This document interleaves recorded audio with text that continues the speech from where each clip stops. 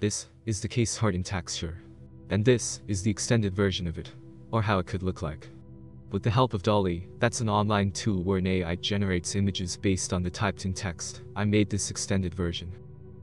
You can also upload existing images and add new stuff to it. So after I've played a bit with that generator, I had the idea to extend some CSGO textures. For the start, I wanted to try it on the Case Hardened texture. So I loaded up the image and typed in a text, what Dall-E should generate within the empty spaces of a square.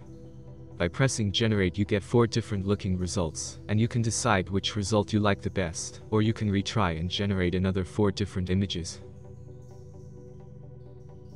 The second result was the best one for me, so I downloaded it and loaded it up into Photoshop to modify it a bit more.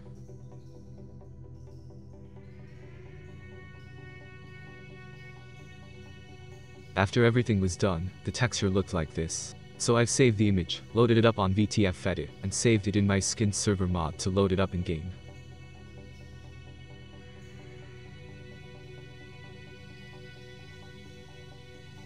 The last thing I needed to do was to add a new skin ID into my add-on. With that extended version, there are completely new patterns and also new blue gems possible. I have prepared some examples on different knives and weapons for you.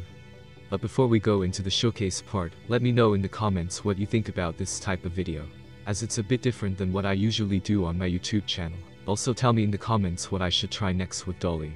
But now have fun with the showcase part.